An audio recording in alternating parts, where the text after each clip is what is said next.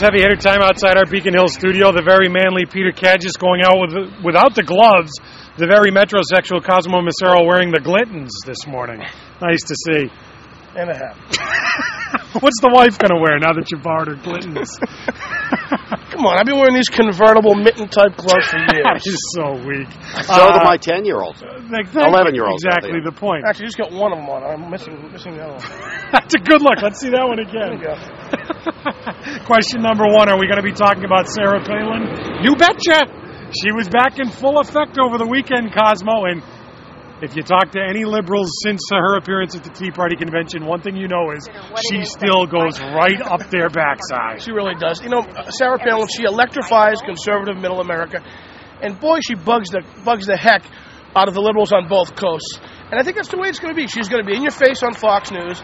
She's going to be in your face. What's the problem? Is it the accent? The Tea Party is it the good looks? Is it the... She's just a woman that doesn't like getting pushed around? What is it that gets people going? I think they just don't like that so much of America is enamored with Sarah Palin. And I think she's not going... It's clear she's not going anywhere.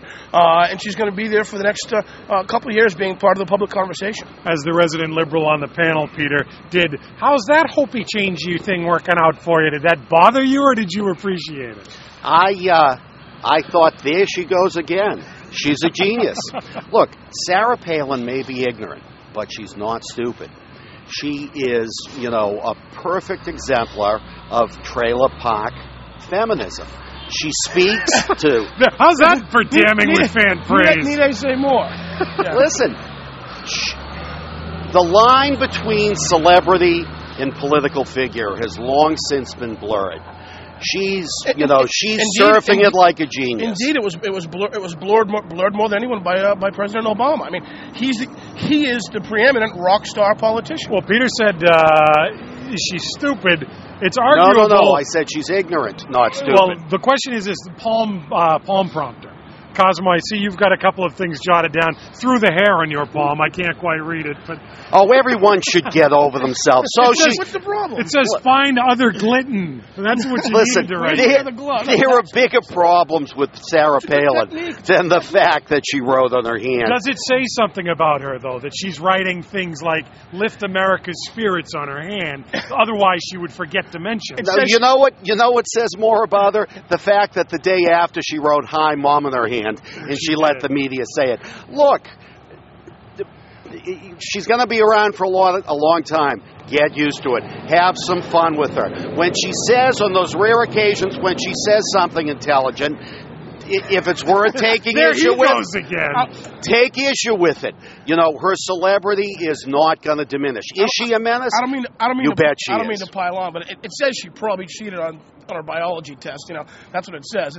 I think there's something endearing about it that she, puts the crib notes in her hand and then quickly sort of makes a joke of it when she gets caught doing it. She was pretty blatant in that interview. So, could I do this anymore? Let's see what our next topic's going to be here, Cosmo. If you could hold that out for me, that'd be great. Tax cuts, investment, and government accountability. You don't have Mayor Lantigua on there. You should. Or Rep Lantigua. He's front and center up on Beacon Hill today. The mayor of Lawrence and the rep of Lawrence. Beacon Hill's going to consider whether or not to give Lawrence $35 million in bailout money. Several reps are saying they're not going to vote for that money unless Lantigua gives up one of his two gigs. Peter, the question is this. Who looks worse right now, Lantigua for keeping both jobs or these reps for grandstanding on Lawrence's money?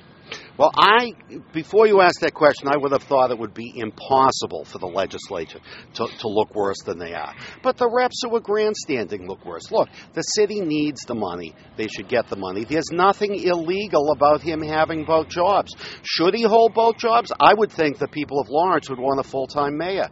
But it's a tempest in the teapot. When you hear it's not incredibly unusual for someone to serve as, say, a city councilor and a rep at the same time. It's happening now in a couple of different cities. But a mayor of a town that's about to go into receivership? It's certainly a next step and a big step in some communities like Lawrence to become mayor. And I would agree, Lawrence deserves a full-time mayor. But Peter's right. There's nothing illegal about it, or I don't even think improper to advocate for your city if you're in that position. Quickly, does the legislature grandstanding on this make you side with Lantigua a little more, or does it affect you at all? Yeah, you know, I suppose when the legislature goes after someone, I'm almost always on their side.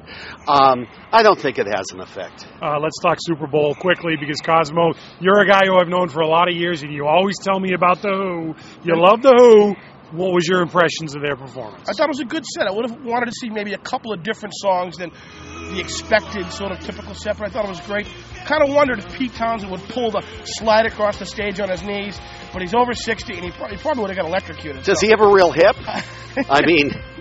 That would have been big, but I thought the set was great. 12 minutes of power-packed rock and roll. A lot of people ripping this performance. They can't hit the notes anymore. They look terrible. This was not good rock and roll. Peter, your take. That's all true, but it's beside the point. You know, this is, you know, Granddad and his pals get up to, you know, make a couple of $1 million and play before the kiddies. You know, let's put it this way. It was no 9/11 concert, but who expects it? You know, half the people watching it were probably half in the tank anyway. I've seen Paul McCartney live at a Super Bowl. This beat that, even though I was in the living room. So, well, if Howard Stern were judging this performance, what would he say? Because we now know that Stern does want to replace Simon Cowell on American Idol. Is this a good idea for the network, Cosmo? You know, the show... I contend that the show is still really about the talent, but if you're of the belief that it's about that one off-the-charts judge, he's not a bad pick. He probably spent a lot of time playing Butt Bongo Fiesta, but we'll see what happens. Playing, among other things. I'm guessing you'd rather have Palin on there. Well, I was going to say, no, there's a certain beautiful symmetry here. You know, Palin on the national stage, you know, in Stern on a bigger national stage. Actually, on a bigger than, you know, Palin and Stern together at last. I mean, Cosmo, I got like 20 seconds. Why don't you air riff me a little Who as we go to break? I usually don't air riff. You mean air guitar? Sure, give me something. You know. What song should they have played? Does he really have to? I would have opened up with Can't Explain, which is sort of their power-packed first hit. How's that? I like Who Are You? Let's hear the riff. I like Let's hear it. O'Reilly. Let's hear it. Not a Who fan. Cosmo Macero, Vanilla Associates, getting real weak. It's the Glintons talking. Peter Cadges of the Boston Phoenix. Then it is.